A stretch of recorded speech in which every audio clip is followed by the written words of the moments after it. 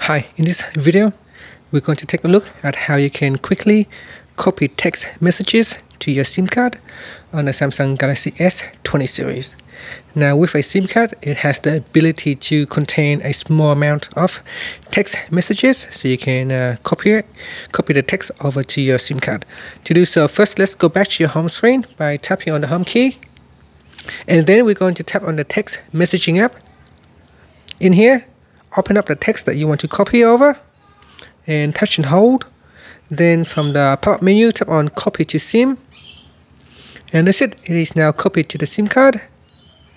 So once you are ready to view the text messages on the SIM card, you can always go into the menu, and I think it's in settings. So if you go into settings and tap on more settings, and in here we can go into text messages and tap on view messages on SIM card, and that's it. So you can see I have just added to the SIM card, and that's it. Thank you for watching this video.